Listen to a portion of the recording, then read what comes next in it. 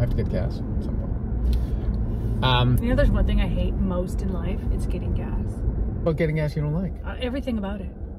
Hate it. Just hate it. You have to stand there and wait. That whole minute and a half it takes to fill the car. Yeah. With the great termination looming on the horizon, what should employers consider? The very fact that you're characterizing it as the great termination is something that I think a lot of people are yet unaware. There are a number of experts who truly believe the great termination is coming. We have reason to believe that's accurate. So the great resignation is indeed, as you suggest, morphing into the great termination.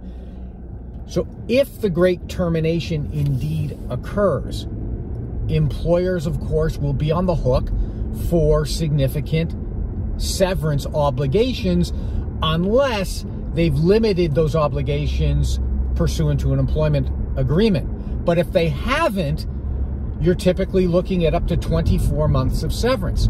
So the question you know employers are going to ask is they're going to say, well, hold it a second.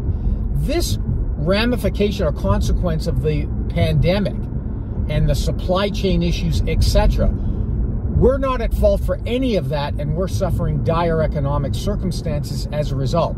In other words, it's not our fault. So shouldn't that be a factor in the court determining what the reasonable notice or severance entitlement is for employees? And the short answer is regrettably no.